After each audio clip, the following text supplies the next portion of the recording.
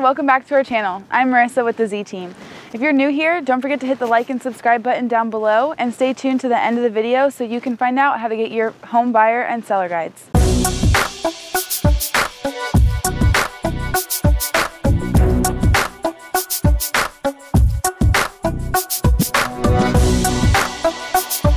Today we are going to be talking about the 5 things to think about before selling. Number 1, properly price the property. Know the market. You don't want to overprice the property. You want to make sure that the buyers still feel like they have a chance of buying. Number 2, staging. Declutter is one of the most important things to do. You want to make sure the property looks move-in ready. Make sure to remove all personal pictures and arrange furniture to make it look spacious.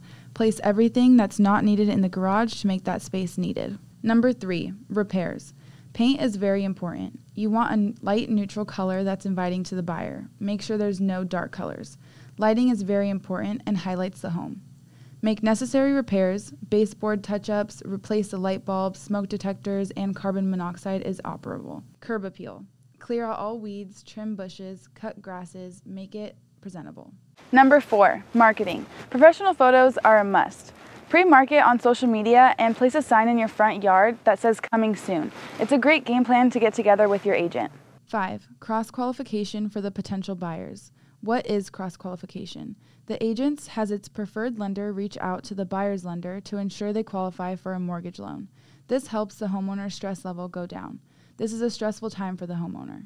You've reached the end of the video. Make sure to hit the like and subscribe button down below, and don't forget to click the link in the description for your complimentary buyers and sellers guides. Make sure to leave us a comment telling us what you thought about this video. I'm Marissa with the Z Team, and we'll see you next time.